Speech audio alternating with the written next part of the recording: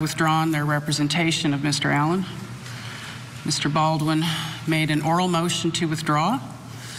I granted that oral motion to withdraw, and Mr. Rosie will be submitting a written motion to withdraw, I'm assuming within the next couple of days.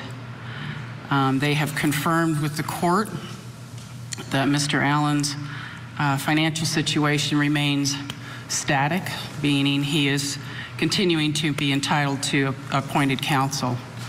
I will reach out to public defenders to make that appointment. As Mr. Allen is now without counsel, I've ordered him transported back to the Department of Correction. Mr. McClellan, I know that we have already scheduled a hearing in the Carroll Circuit Court October 31st at 9 a.m. I'd like to maintain that hearing if we can, please. Yes, Your Honor. I think at that point we can have counsel appointed. I'd like to set a new trial date. Obviously, I don't believe counsel will be prepared within the next couple of months to try a case of this magnitude in January. So we'll set dates for the trial. I think we need to set a date as well for the suppression hearing that was filed now by former counsel.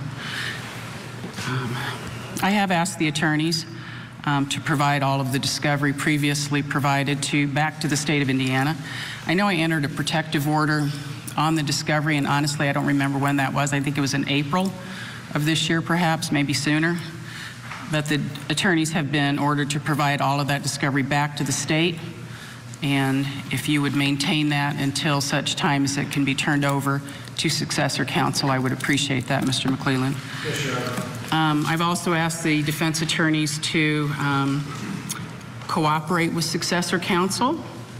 They're not required to do that, but I think that they will in the best interests of Mr. Allen.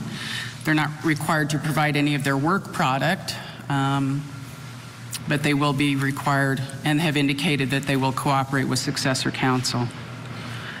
So obviously, without counsel, Mr. Allen's hearing cannot proceed.